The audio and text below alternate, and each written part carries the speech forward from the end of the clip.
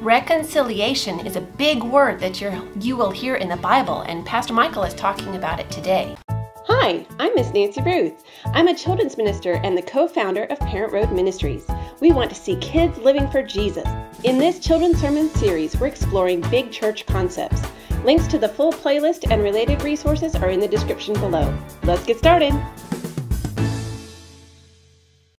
Reconciliation. Here's what it means. When, let's say that two people are having such a big fight that they just don't even want to talk to each other, like this.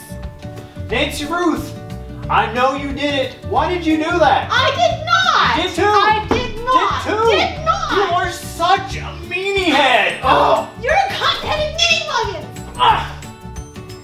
Oh dear, it looks like they'll never talk again, huh? Reconciliation is when what is broken in their relationship, what made them so mad, is fixed and they can be friends again. They can talk to one another and have what's called a relationship. That means that they can be friendly to one another and care about one another once more, like this. Hey, Nancy Ruth, I found out that you didn't do that, and I wanted to come and apologize to you for accusing you of it and calling you names. I'm very sorry. Well, I'm sorry I called you names too. I shouldn't have done that. I'm sorry. Thank you. Friends? Friends. Okay, good. Reconciliation is important because that is what Jesus does for us. He helps us to be in a loving relationship with God our Father.